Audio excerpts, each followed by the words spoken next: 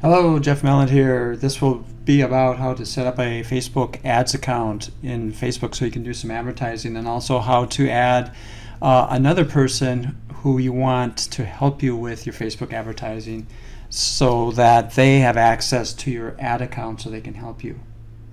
All right, the first thing you do is go to this URL once you're logged into Facebook. If you're not logged in, it'll prompt you anyway, but just go to this URL right here exactly. I did a previous video about a year ago, and I gave a different URL. It was something similar to this, and ended in settings.php, and that is no longer valid. That doesn't work anymore for some reason. So this is what you need to go to now when you first get started. You don't have to worry about this once you have it set up. Okay, so go to that URL, and then you'll be in a screen like this that'll look like this. And on the left, you got some navigation, some options here, and you'll notice the payment methods. You can go to that to enter your credit card. And on this page, though, the one that you first come to, just put in your ad account name and your business name and address and so on. And you'd probably say no, you're not an agency unless you are doing ads for another business.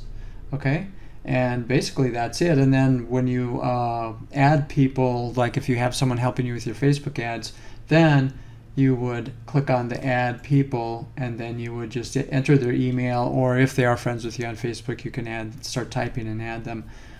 Usually you'll probably just enter an email address because they may not be friends on Facebook. And then I think you can just leave this at this account advertiser setting. You might want to use the admin. Depends on how much control you want to give that person over your page and your ad account.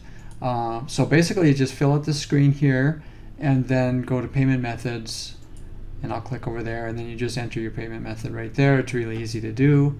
We do have a couple other things here, pages and notifications. So if you have this is just controlling notifications here, but for pages, if this account doesn't have any pages, but if you have pages, you'll see them there, and then you can manage them.